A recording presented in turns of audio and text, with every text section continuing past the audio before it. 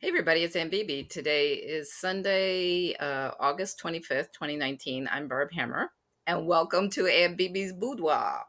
Yeah, anyway, my office is out of commission. There was some flooding upstairs in my apartment building, and so my office computer room where I normally do videos is out of action for a while.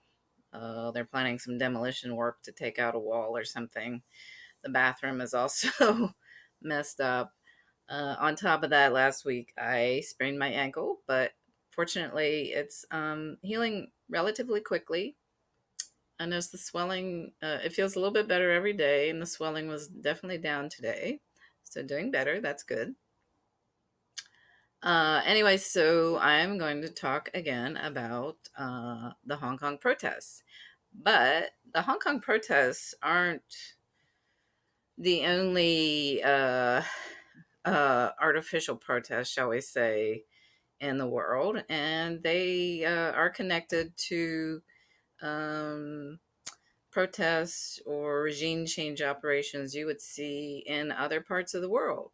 And in that connection, so I've made the last video, I made the connection between Hong Kong protests and the attempted coup in Venezuela. And again, today I want to make that connection between Hong Kong and Venezuela, but also other parts of the world. So anyway, I saw, oh, first of all, I've got this channel up because this is my friend Scott's channel. And he occasionally does videos about Hong Kong and China. And he did one today about the protests there. So I would encourage you to watch that. It is called Footage of Hong Kong's Color Revolution and the Grifters Who Sell It. So I would encourage you, if you haven't already, to watch his videos and subscribe. And he covers a lot of things, but he's done several videos on Hong Kong and China. Very good. He's got years of experience, much more experience than me. And so if you could go over there and support him. And also, I want to make it clear that I do not do my channel. I'm not trying to make money from my channel. I know it's a tiny channel, so I can't monetize it. I don't have 1,000 subscribers. But I'm not going to monetize my channel, period, because YouTube, for one thing, they steal ad revenue from channels that monetize. And I don't want to support Google. Google is CIA. Google is suppressing, censoring channels and suppressing channels that are putting out the truth. And they have actually they've said they've disabled a number of channels that are supposedly spreading propaganda about the Hong Kong protests. No, I haven't been affected. They might be suppressing my views and my subscriptions. I don't know. That could be. Anyway, so I don't need the money. I have a PayPal account, but I don't take donations there, and I don't have a Patreon account or anything like that. But if you want to, I want to tell you, if you want to help me, you can actually donate to Scott. He does have a Patreon account, and you can actually give him donations directly. And I think I will put that information in my show notes from now on. He's also facing a lawsuit over his reporting, so he could help. He could use some help there too. Anyway, so I encourage you to go over to Scott's channel and subscribe and watch his videos, because he knows what he's talking about. Anyway, so today I want to talk about a video I saw on Twitter, and I can't remember. I think it might have been Carl Jaw's account. He might have posted it, I think. So I have some issues with Carl, but he has a broad following. He is Chinese. He's from China, but I think he lives in the U.S. now, and I think he's lived for years in the U.S. I might be wrong about that. Anyway, I think it was him, I may be wrong, who posted this. He posted a little, I think it was Carl, posted a little clip from the BBC, And the BBC kind of let things out of the bag a little more than they should have, and I think they got into some trouble. I'm surprised that the video and the article is still up at all. They have had to alter it slightly. So the video is about this organization called the Oslo Freedom Forum. So, as I've said before, if you see an NGO, a non governmental organization, with the terms democracy, freedom, or human rights, it's probably working for regime change, without a doubt. I mean, it is. And there are others like Amnesty International. If they claim that their mission is to promote democracy, freedom, or human rights, that's another giveaway. So anyway, the Oslo Freedom Forum, I think it meets in different parts of the world, and I believe it's based actually in New York City, which is that kind of gives away. It's based in the US. But they will meet in Oslo often. And so this BBC video, now I don't want to play, I've had some problems with audio in my videos when I'm trying to play a video within a video. So I'm not going to do that. But along with the video, there was an article that's basically it's basically a transcript of the video. So this is not actually the original article. And actually on the BBC, let's see, there's also another place where you can find the video. And this one is interesting. It has Oslo Freedom Forum, the School for Revolutionaries. And by revolutionaries, I would say color revolutionaries, as in regime change. So this is what this organization is all about. So they will have dissidents from all around the world to meet, and there are workshops, and they are trained how to overthrow governments. Yes. And this was posted, actually, the original, they have altered. Wait, that's not it. Hang on. Wait. Yeah, okay. This is the original archived version. The title is different. They've changed the title. So it was originally called Hong Kong Protests. So up front, they're talking about the Hong Kong This is, I have to explain. Sorry, I forgot. So this article and video is from 2014. So 5 years ago, during or just after the Umbrella Revolution in Hong Kong. Those are the latest big protests in Hong Kong. Now, there seem to be constantly protests, and they will peak at certain times, and it's all relative. So I think actually 2016, there was something ridiculous called the Fishbowl Revolution, and that was over some street vendors. There was some rioting overnight. Anyway, so this was done around the time of the Umbrella Revolution. And so the original title of the article was Hong Kong Protests Activists Share Secrets at Oslo Freedom Forum. And then they changed it. They didn't want to emphasize the Hong Kong protests. There was actually a big uproar about this article and video. There was a petition and claiming that there was some incorrect information given. But I think what happened was the BBC let the cat out of the bag.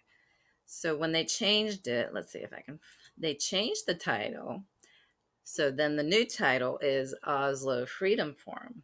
Activists gather to share secrets of successful protests. So they took out of the title the mention of the Hong Kong protests. But I think the articles are more or less the same. And this is the archived version. I can't remember. There is a correction at the end. No. So that's the original archived version. So when they corrected it and put Oslo Freedom Forum, they put a correction at the end. Yes, so it said, this article has been amended after an earlier version may have given the impression that the Hong Kong pro-democracy protests were planned by foreign activists. The amended version makes clear that the planning for the Hong Kong demonstrations was carried out in Hong Kong with support from abroad. It includes a statement from Occupy Central with Love and Peace, saying that none of its members had attended the Oslo Freedom Forum or received any specific training from the organizations mentioned in this report. The amended article also makes clear that Mr. Popovic, that's a Serbian, has not had any involvement with the Hong Kong protests. Well, to me, that's the lady doth protest too much, methinks. So they're trying to distance themselves from this report, but actually in the report, it is clear that there is connection between the Hong Kong protests in 2014 and now. You can safely say between this Oslo Freedom Forum and the Hong Kong protests. And so in the report, so the reporter, whose name is Laura Kunzberg, she talks about this group and how they train people to overthrow governments, as she says, for good, you know. But to me, that means permanently, not for anybody's good.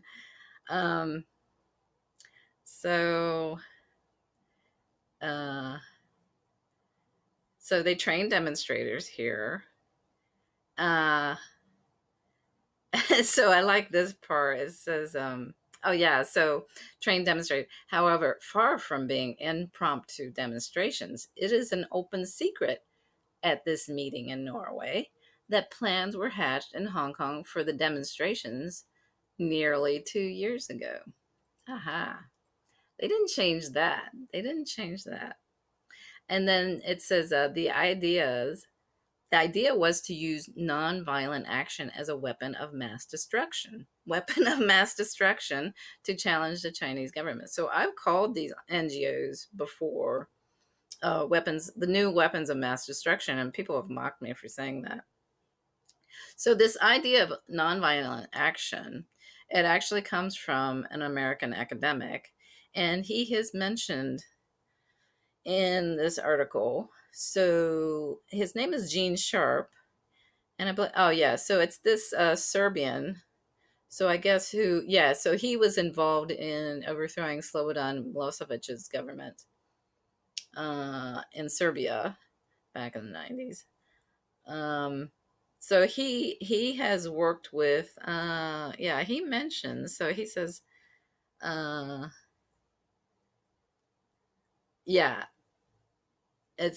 he mentions his work in Oslo along with the writings of the American human rights activist Gene Sharp is in high demand. So Gene Sharp. So my next video is actually going to be about Gene Sharp and his organization, which is also mentioned in this article. And it is called the Albert Einstein Institution, not Institute. There is an Albert Einstein Institute, but I think that has to do with science. So the Albert Einstein Institution is an organization that this academic, Gene Sharp, who died early last year, and I think he was a sociologist. So let's see. Oh, yeah. So in the video, there is actually the woman who is the executive director of the Albert Einstein Institution, Jamila Rakib. So the institution is based near Boston, in the Boston area. And so I will get into that in the next video. And so, yeah, so in the video, there's, they show in the video, this video, and I will give you all the links and you can watch them. I'm sorry I can't play it for you. So they show this protester from Tiananmen Square in 1989, and his name is Yang Jianli. And they show Yang Jianli talking to, I can't remember the images in here at the article or not. No. Okay, so they show Yang Jianli talking to Joshua Wong, or as I call him, Joshua Wrong, who was involved in the Umbrella Revolution in 2014. And he's also a key figure in the current Hong Kong protests that don't have a name, but I call it the back. They don't have a name. They might call it like the helmet movement or hard hat movement or the hard hat revolution. Maybe, I don't know. There's no name been given. I also like to call it the cockroach revolution. Excuse me, because the protesters dress in black, and locals have called them cockroaches scurrying around, and sometimes I call them the Black Plague. But anyway, so the video shows from 2014 Yang Jianli talking to Joshua Wong, and he says that he regularly communicates with Joshua Wong. So that's interesting. So there's the connection. They're trying to deny there's this connection between the Hong Kong protests and the Oslo Freedom Forum, but there's a clear connection. And Yang Jianli, so he's one of these Tiananmen protesters who was part of CIA and MI6 Operation Yellowbird. So he got smuggled out of China, and he was rewarded with an Ivy League education in the U.S. And he is often seen with other Chinese dissidents, Uyghurs, Southern Mongolians, Hong Kong protesters, Tibetans. So yeah, there's a clear connection. And so this Oslo Freedom Forum is teaching these supposedly nonviolent protest methods that come from this Gene Sharp at these gatherings. And you also see they are planning there will be another gathering they gathered recently in June, and there'll be another gathering coincidentally in Taiwan, in Taipei, in September, I believe, next month. And Denise Ho, who's another prominent figure in Hong Kong, in the Hong Kong protests, she will be there. She's a Canadian citizen. She's from Hong Kong originally, and she lives there, I guess. I'm not sure. But she's actually a Canadian citizen, so she's going to speak. She's spoken before. She's got a very close connection with the Oslo Freedom Forum. And the Hong Kong protest. So anyway, I'm getting off track here. Anyway, there's this Oslo Freedom Forum. Another thing I wanted to say about so the head of the Oslo Freedom Forum is actually this man, Thor Halverson, but he's actually Venezuelan. So his name, I guess, if he's pronounced in Spanish, is Thor Halverson Mendoza. So he's from Venezuela, but he's on his father's side, he's Norwegian, and I guess that's why this gathering takes place in Oslo. I don't know why, but anyway, he's from Venezuela. He was educated in Ivy League. University of Pennsylvania is one of the Ivy League schools, and he's not only the founder, and he's the founder and CEO of the Human Rights Foundation. There you go, and the Oslo Freedom Forum. And he's a Venezuelan dissident, and he's a big advocate of regime change in Venezuela. And he's a billionaire, and apparently he's very shady, and people, I don't know, I've heard some things about his business dealings, not very good. So, yeah, Venezuelan. What a surprise. Um, so there's the Human Rights Foundation Wikipedia page, so you can read up on that.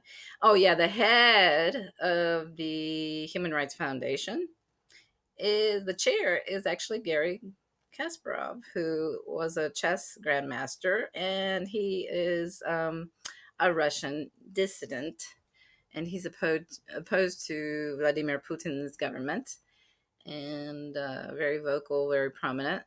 So the Human Rights Foundation and the Oslo Freedom Forum is all about overthrowing governments that are not part of the Western neoliberal savage capitalist agenda, really. So that's the agenda of the Oslo Freedom Forum and the Human Rights Foundation.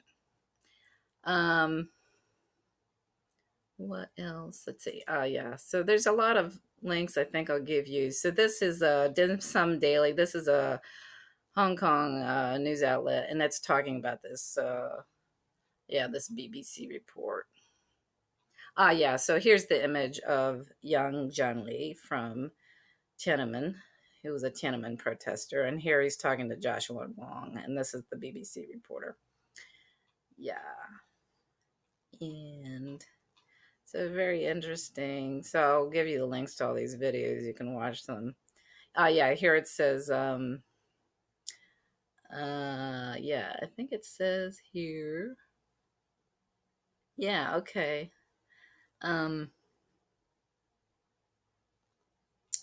There's something about, and it mentions the BBC, this BBC report said that 10,000 protesters during Occupy Central were trained as early as 2 years ago. So they start planning these big protests a couple of years before. So for the Umbrella Revolution, it was planned as far back as 2012. So they're just constantly planning these protests. Oh, the other thing that's very interesting is among the people who attend and are very prominent are members of the White Helmets. Yes, the Islamic State Fire Brigade. So here is one of the members of the White Helmets. Yes. So this is one of the figures, and he has spoken there, and I think they may train them. Yeah, so they speak and they train other revolutionaries. Yes, you might want to say.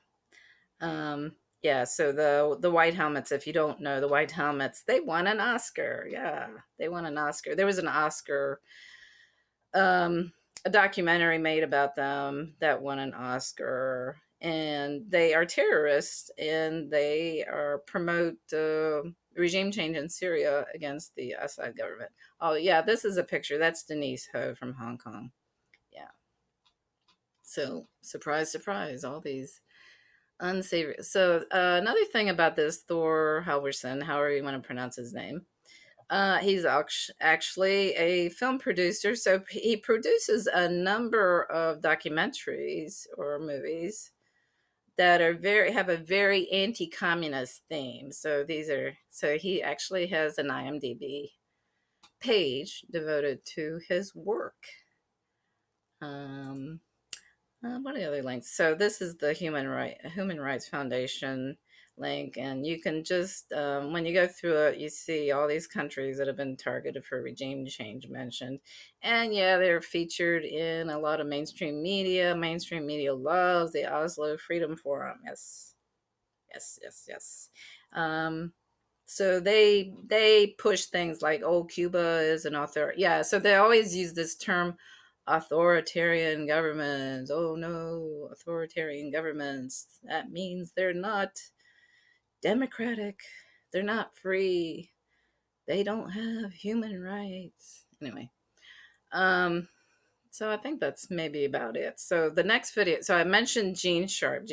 So there are a lot of, unfortunately, academia has really been so corrupted. There are a lot of academics and in social science that are closely involved in regime change operations, and sometimes they're called military anthropologists. I don't know, military. They're not always anthropologists, but they're in the social sciences for sure. And I know that in Iraq there were anthropologists, I think, who wrote a guidebook for the military, the U.S. military, to use there. So yeah, academia has really gotten screwed up. Anyway, so Gene Sharp. I'm going to talk about Gene Sharp, the Albert Einstein institution, and this Jamila Rakib, who is running that show right now. Oh, the other thing I wanted to talk about, I want to just show you real quick because this is kind of funny. So that's not what's funny. So there's a number.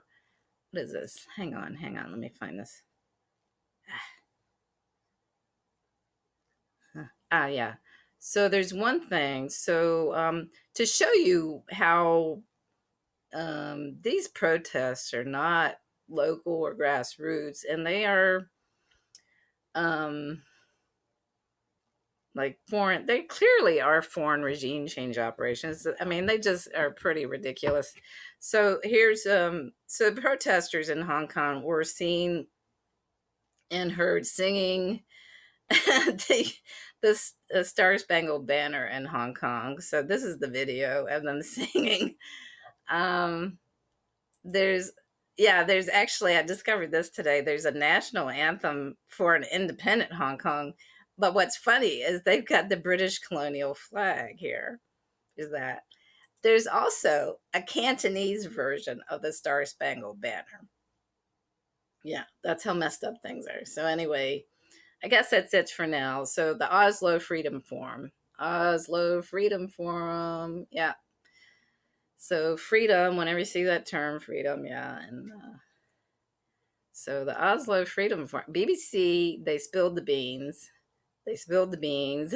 And they talked about the Oslo Freedom Forum. So that's an integral part of these regime change operations. Anyway, that's it for now. Thank you.